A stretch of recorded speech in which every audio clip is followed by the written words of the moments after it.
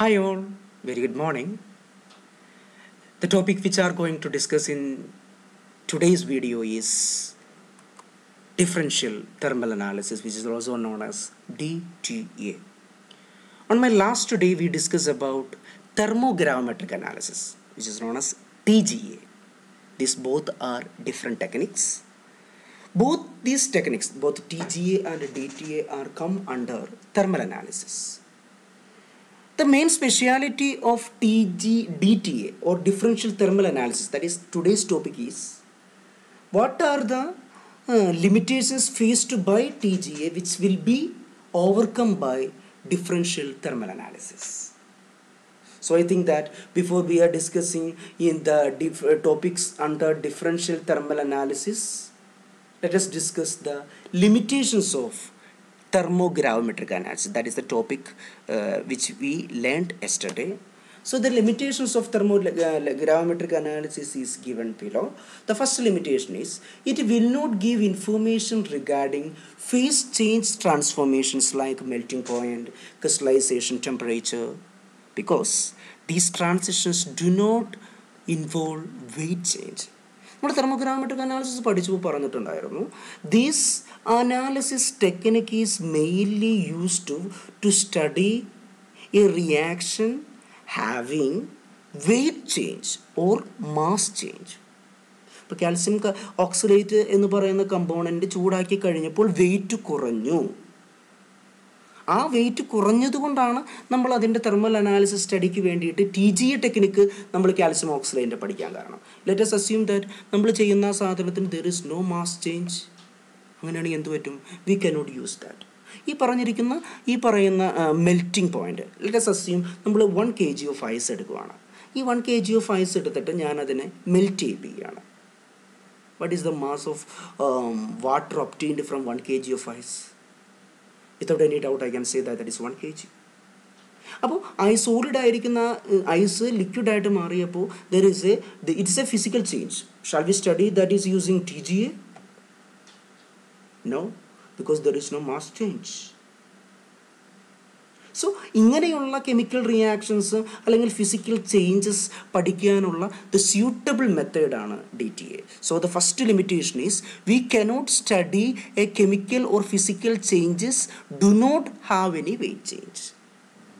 Similarly, I can say that it cannot be used to study fusion reactions, crystallization transition, solid state reactions, because the reason is these all reactions having no weight change. So those reactions having no weight change, that reactions can be studied using today's topic, that is differential thermal analysis, also known as DTA.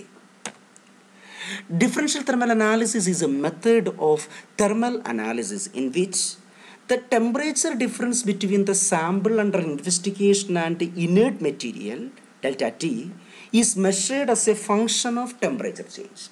എന്ന് പറഞ്ഞു കഴിഞ്ഞാൽ differential thermal അനാലിസിസിൽ 2 തരം components ഉണ്ട്. The first one is reference, second one is sample. റെഫറൻസിൻ്റെ പ്രത്യേകത എന്താണെന്ന് വെച്ച് കഴിഞ്ഞാൽ that reference material do not undergo any physical or chemical changes during the study temperature period. But sample can undergo physical or chemical changes by keeping the mass constant. Mass എടുത്ത് ടെമ്പറേച്ചറുമായിട്ട് plot ചെയ്യുമ്പോഴേ പ്രശ്നമുള്ളൂ. പക്ഷെ ഇവിടെ എന്ത് ചെയ്യുന്നറിയാമോ? നമ്മൾ ഈ 2 സാധനത്തിൻ്റെയും ടെമ്പറേച്ചറിൻ്റെ difference എടുക്കും. ഞാനൊരു example ഞാൻ പറയാം. എൻ്റെ കയ്യിൽ റെഫറൻസ് R എന്ന് പറയുന്ന റെഫറൻസും ഉണ്ട്, S എന്ന് പറയുന്ന സാമ്പിളും ഉണ്ട്. സാമ്പിള് ഒരു 50 ഡിഗ്രി കഴിയുമ്പോൾ അത് സോളിഡ് ആയിട്ടിരിക്കുന്ന സാധനം മെൽറ്റ് ചെയ്യുന്നു സങ്കല്പിക്കുക, ലിക്വിഡായിട്ട് മാറുന്നു സങ്കല്പിക്കുക. ഞാൻ എന്ത് ചെയ്യാണ്? ഈ 2 സാധനം എടുത്തിട്ട് ഒരേ ഹീറ്റ് കൊടുത്ത് ഇതിനെ ഞാൻ ചൂടാക്കുകയാണ്.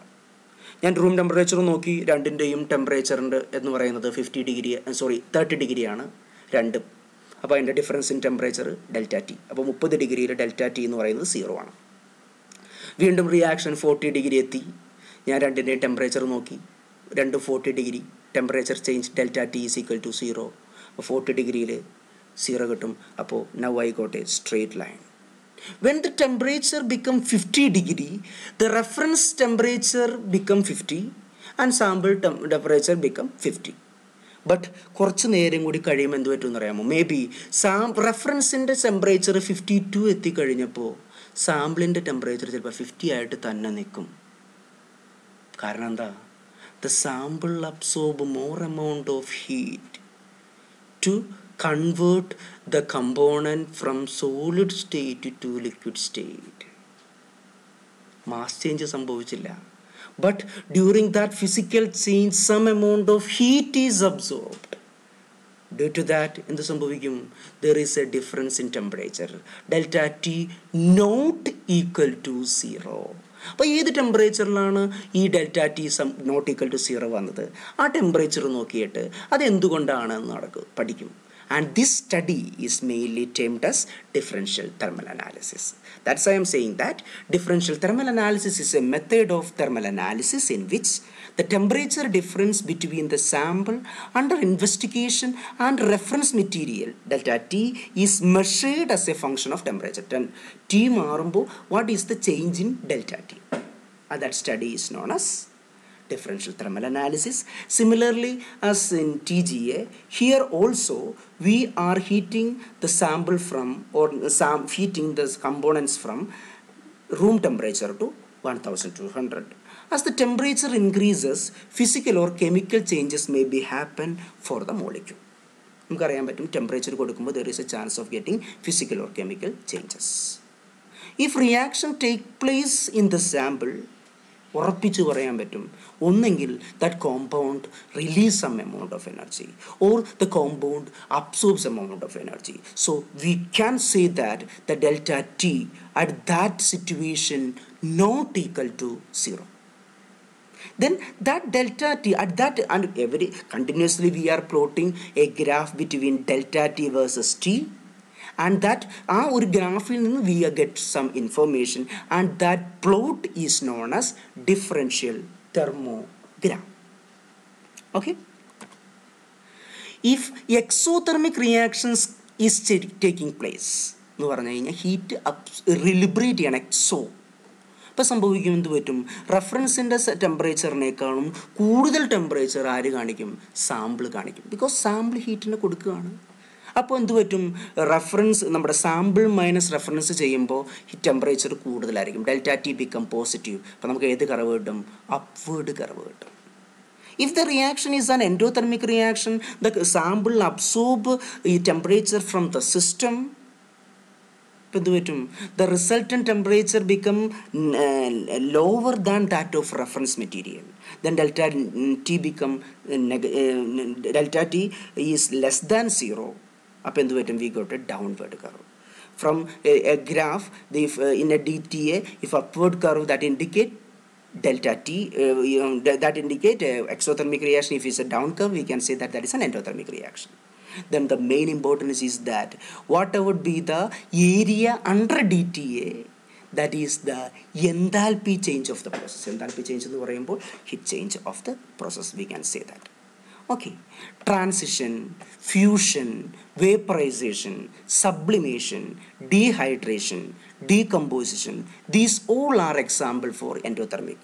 എന്ന് പറയുന്ന സമയത്ത് ഇപ്പോൾ നമ്മളൊരു റിയാക്ഷൻ നടത്തുകയാണ്. ഇപ്പോൾ വാട്ടർ നമ്മൾ മെൽറ്റ് ചെയ്യുകയാണ്. മെൽറ്റിംഗ് എന്ന് പറയുന്ന സമയത്ത് എന്താണ് അതെന്ന് പറയുന്നത്? ഒരു ഇതാണ്, സബ്ലിമേഷനാണ്. അതിനുവേണ്ടി എന്ത് ചെയ്യണം? ഹീറ്റിനെ നമ്മൾ അബ്സോർബ് ചെയ്യണം. അത് നമുക്ക് പറയുന്നത് we can say that it's an endothermic reaction.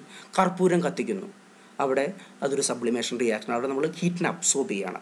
അപ്പോൾ അതുപോലെ തന്നെ ഫ്യൂഷൻ നടക്കുന്നുണ്ട്, വേപ്പറൈസേഷൻ നടക്കുന്നുണ്ട്, ഡീഹൈഡ്രേഷൻ നടക്കുന്നുണ്ട്, ഡീകമ്പോസിഷൻ നടക്കുന്നുണ്ട്. ഈ റിയാക്ഷൻസിൻ്റെ ഒക്കെ എത്തിൻ്റെയും ഈ ഡി ടി എ കർവ് വരയ്ക്കാൻ പറഞ്ഞു കഴിഞ്ഞാൽ അതിൻ്റെ ഒരു ഡൗൺവേർഡ് കർവ് ആയിരിക്കും. Because it is an endothermic reaction. മറിച്ച് ഓക്സിഡേഷൻ, ക്രിസ്റ്റലൈസേഷൻ, പോളിമറൈസേഷൻ ഇതൊക്കെ എക്സോതെർമിക് റിയാക്ഷനാണ്. ഈ റിയാക്ഷൻസിൻ്റെ ഒക്കെ ഡി ടി എ കർവ് എന്ന് പറയുന്നത് upward കർവ് ആയിരിക്കും. Okay, let us discuss the instrumentation. As comparing with നമ്മൾ ടി ജി പഠിച്ച ഒരു വ്യക്തിക്ക് ഡി ടി എയുടെ സിമ്പിളാണ്, because most of the components are same. The first thing is I M reading the components first.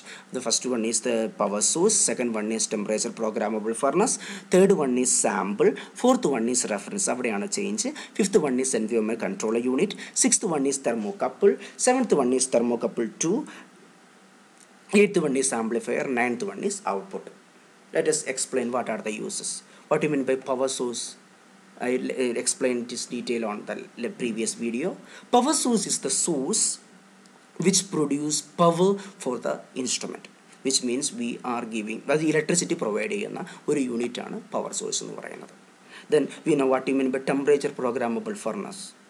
You know that temperature programmable furnace, it helps to maintain the temperature of the instrument according to the requirement, which means നമുക്ക് വേണ്ടത് എത്രയാണോ അതനുസരിച്ചിട്ട് temperature കൂട്ടുകയും കുറയ്ക്കുകയും ചെയ്യുന്നതാണ്. Normally it is increased from 10 degree to 55 degree per minute or 5 degree per minute. This is the same thing which is used in TGA. Third one is reference. നമ്മൾ പറഞ്ഞിരുന്നു ഇവിടെ രണ്ട് സാധനങ്ങളാണ്. We are keeping the same reference and sample both in this temperature programmable furnace. അതുകൊണ്ടാണ് നമ്മൾ ഒരേ amount heat രണ്ടിനും കൊടുക്കുന്നത്. That is the main change. Then fifth one എന്ന് പറയുമ്പോൾ environment control unit. We know that what is the requirement which is needed. If we require a particular inert atmosphere, then we are providing that. That is, environment control unit is used to provide suitable environment for us by providing helium, nitrogen, etc.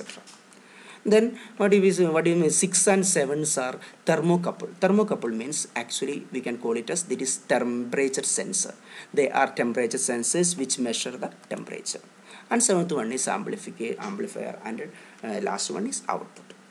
So we can say that simple ആണ്. First of all, the source will produce a particular power to the instrument.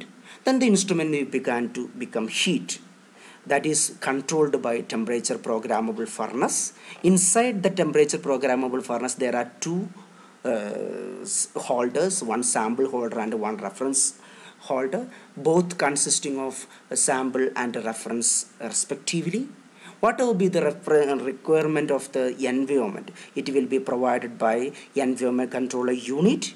ഇങ്ങനെ heating നടക്കുന്നതിനെ സംബന്ധിച്ച് എന്ത് പറ്റും? The temperature become increased, and that temperature will be recorded by 6 and 7. Both are thermocouple 1 and thermocouple 2. Which means ചിലപ്പോൾ on most case reaction നടക്കാത്ത കേസിലൊക്കെ the temperature of thermocouple 1 and thermocouple 2 രണ്ട് measure ചെയ്യുന്നത് same temperature ആയിരിക്കും.